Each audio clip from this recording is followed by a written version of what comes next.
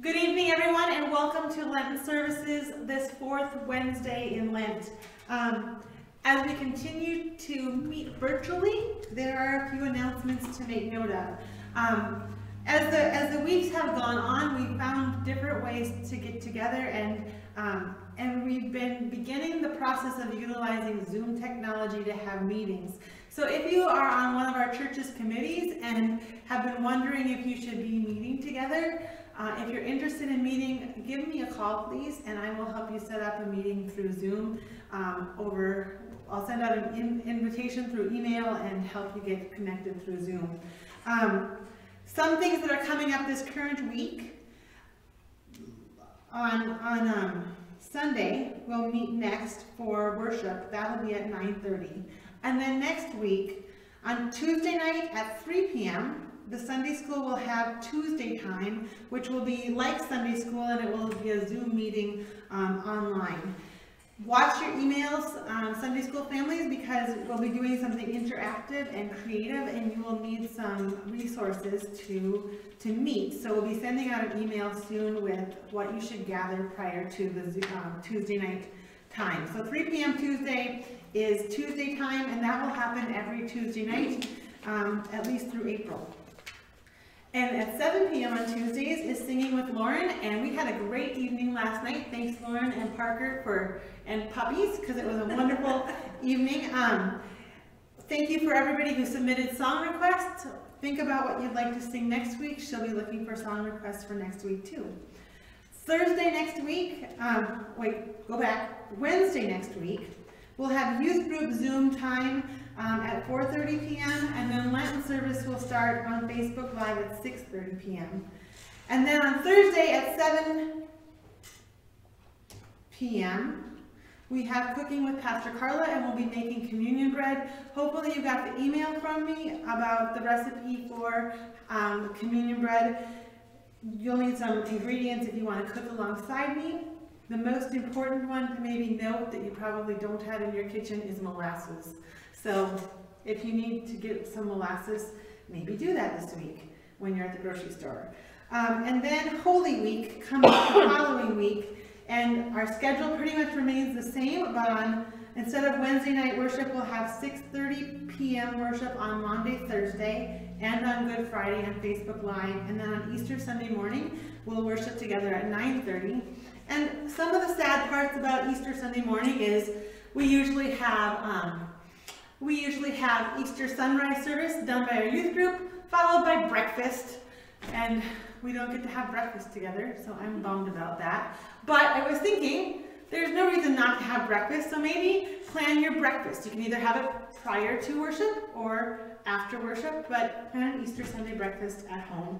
And if you have any great recipes that you are dying to share, please share them. I'm enjoying new cooking recipes lately. So those are my announcements for the day. Anybody else have any to share? With us tonight, Chris Meyer is here to deliver a message, and Lauren is leading us in holding evening prayer, and Tiffany is making this video happen. So we gather for worship and we light our candles together. If you're at home, light your candle and remember Christ's light that binds us together. Maybe, hopefully. Oh, technical difficulties, there it goes.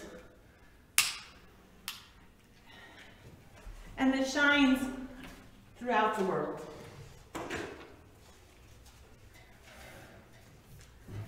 Let us gather for worship and sing.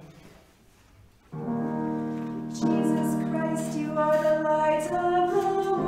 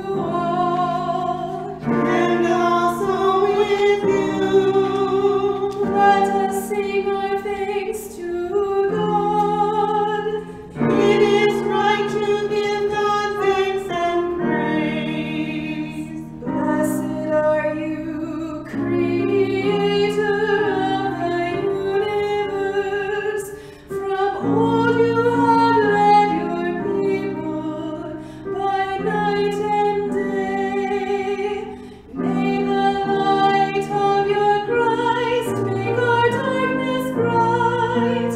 For your word and your presence are the light of our pathways, and you are the light and life of all creation.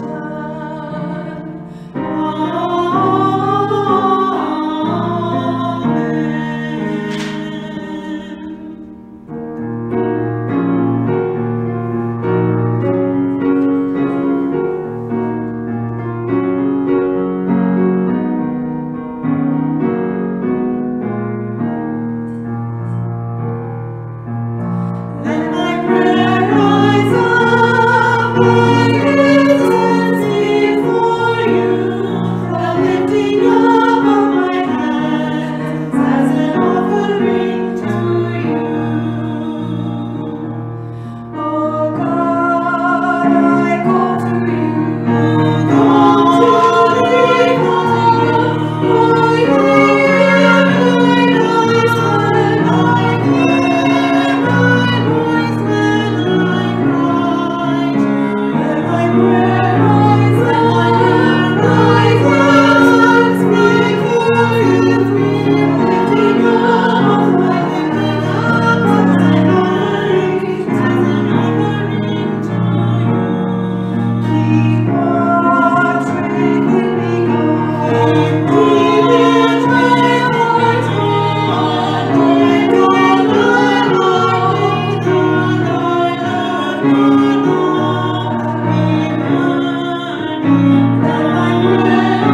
let my prayer rise before you, lifting up my hands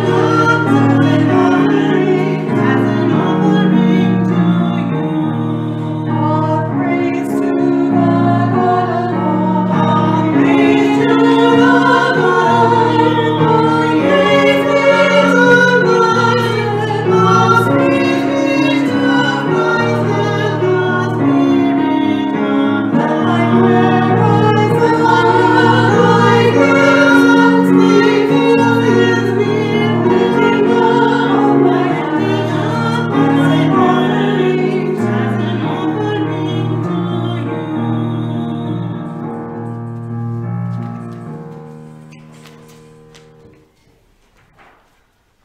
May our prayers come before you, O Lord, as incense, and may your presence surround and fill us, so that in union with all creation we might sing your praise and your love in our lives. Amen.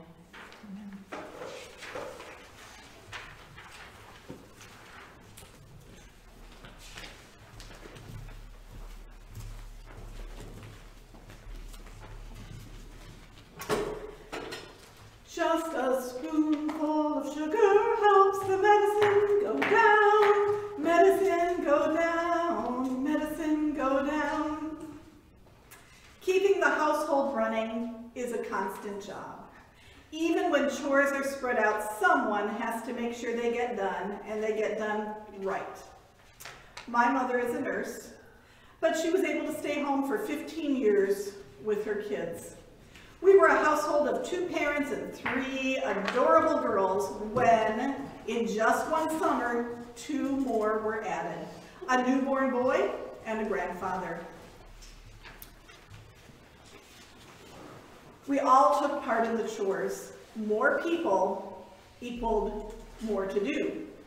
And, you know, teaching children how to cook and clean is more work at first than just doing it ourselves. So, one fond memory I have of my mother is on days when we had a full day of cleaning, for instance, before Easter. Maybe to get ready for company, maybe to wash the windows and the drapes. In the middle of the afternoon, she would set the table with her childhood tea set. I don't have that tea set, my niece has that tea set, but I have my own teacups. We would stop for a break, and the treat was not tea.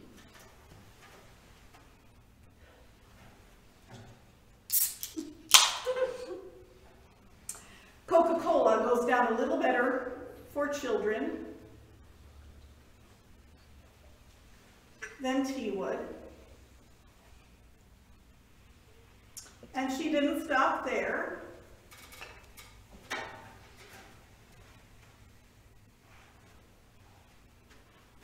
We would have to have the chocolate chip cookies.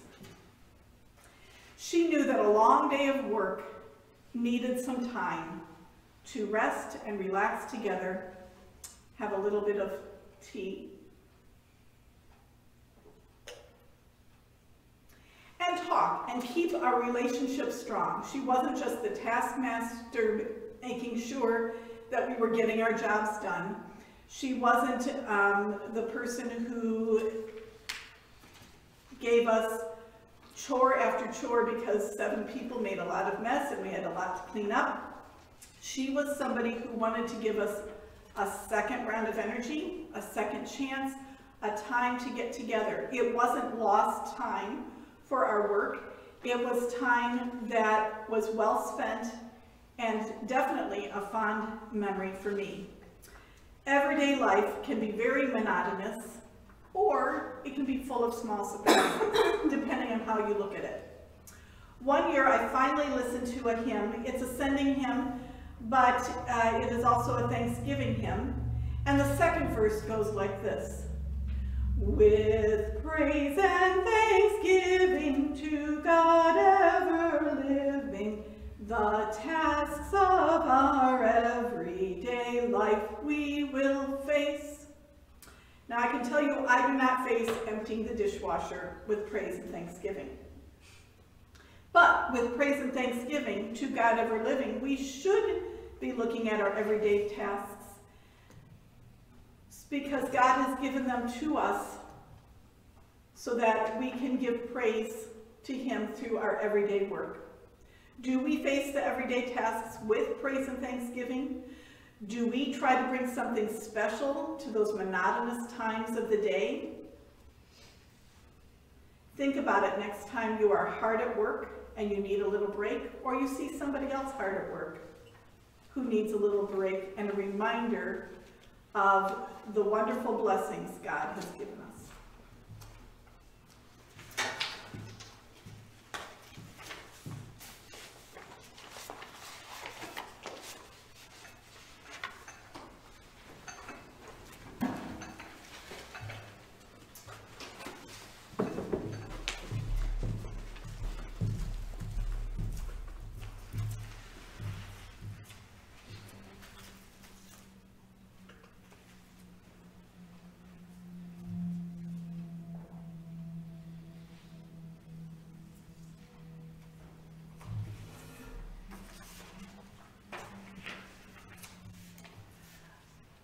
A reading from John chapter 12.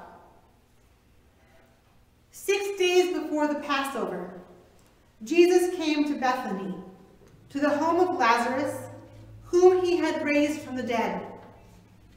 There they gave a dinner for him. Martha served, and Lazarus was one of the ones at the table with him. Mary took a pound of costly perfume made of pure nard, anointed Jesus' feet, and wiped them with her hair. The house filled with the fragrance of the perfume. But Judas Iscariot, one of his disciples, the one whom was about to betray him, said, "Why was this perfume not sold for 300 denarii and the money given to the poor?" He said this not because he cared about the poor, but because he was a thief, and he kept the common purse and used to steal what was put into it. Jesus said, "Leave her alone. She bought it so that she might keep it for the day of my burial." The Gospel of the Lord.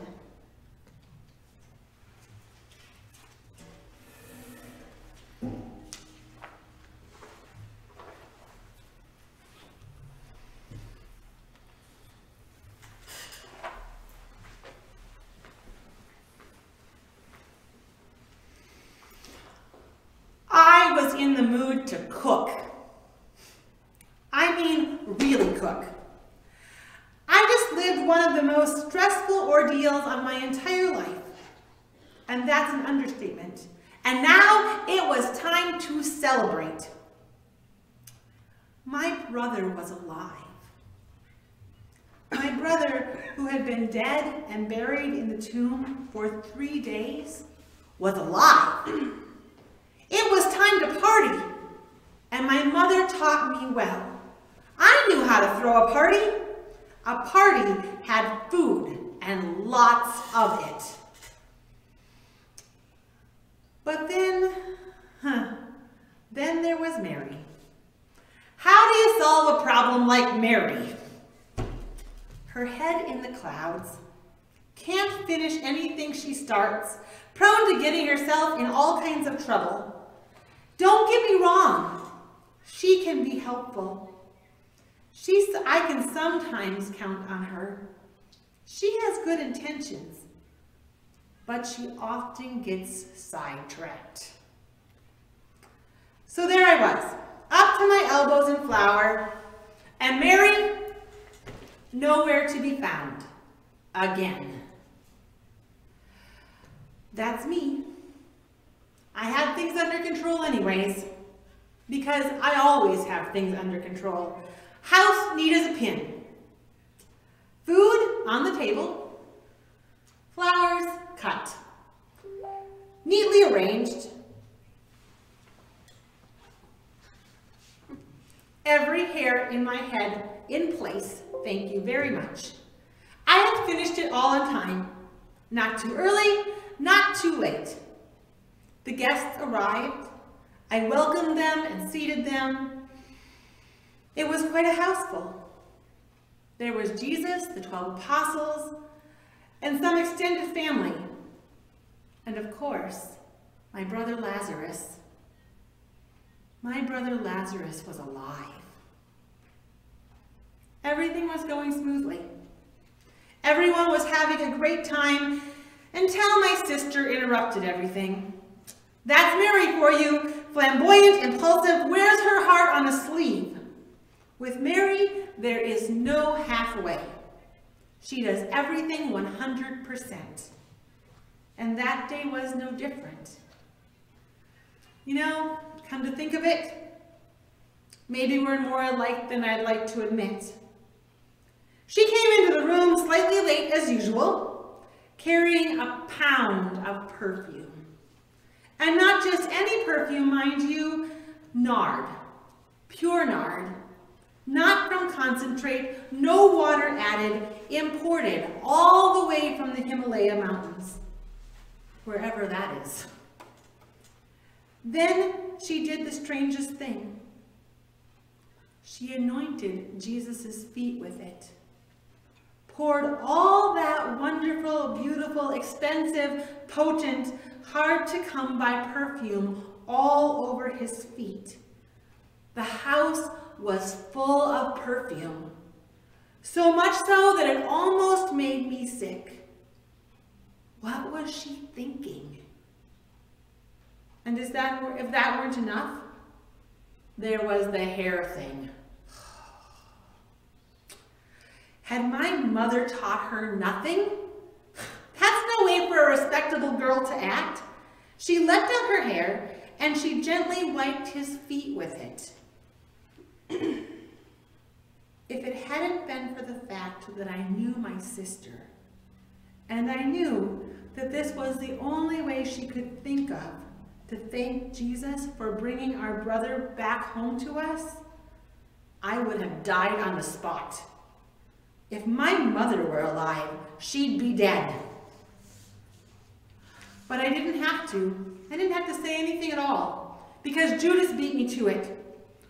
Why was this perfume not sold for 300 denarii and the money given to the poor? Huh. Cha-ching. I could hear the dollar signs in his eyes and the absolute disdain he had for my sister. I sincerely doubt he was worried about the poor. Judas never got it. He never understood any of the hard stuff. The stuff my sister Mary was so good at. He stomped all over her feelings, and I was furious. No one treats my sister that way except for me, thank you very much. It's one thing for me to pick on my sister, but he had no right. And I was just about to say so when Jesus beat me to it. Leave her alone. She bought it so that she might keep it for the day of my burial. You will always have the poor with you, but you will not always have me. To this day, Jesus' words knocked the wind right out of me. Suddenly it all made sense. What had I been thinking? There was so much more to life than cooking and cleaning and working and worrying about all the details and money and you name it. Just a few days ago, my brother had died. Died! The brother that I loved so deeply, that I still love so deeply, was in a tomb, never to be hugged or touched or talked to ever again. But now, because of Jesus, he was alive. Here I was, with a second chance to say and do all the things that I had meant to do before. But once again, I had buried myself alive in tasks, cooking, cleaning, worrying, tittering over silly things that are here today and gone tomorrow, and seldom, if ever, remembered for more than a minute. Had I not learned anything from all of this? But Mary. Mary was bent over our Master's feet, bathing them in beautiful scent, wiping them with her hair, baring her soul to the one who had made Lazarus' new life possible. Mary had it right all along. Why save all these precious things for death? Whether they're the scents of exotic perfume or the precious words, I love you, or the redeeming words, I forgive you, or the life-giving affirmation, you are my top priority. Life is just too short to bury ourselves alive in work. Life is too short to harbor hatred and resentment. Life is too short to worry about what might happen tomorrow. Life is far too precious to squander on such trivial matters. So I vowed from that point forward not to always get buried in my kitchen. There's a time for serving and a time for being with the ones that you love. And I learned that none too soon. The very next day, Jesus and his disciples left for Jerusalem. Less than a week later, Jesus hung on a cross, dying for my sins, for the things that I had done and for the things that I had left undone. I wish I would have spent more time sitting at my Master's feet. But as for Lazarus, as he later told me, Christ is all about second chances. And the second chance for me has already begun. Do you have time for another cup of coffee? I love the time that we spend together. Amen.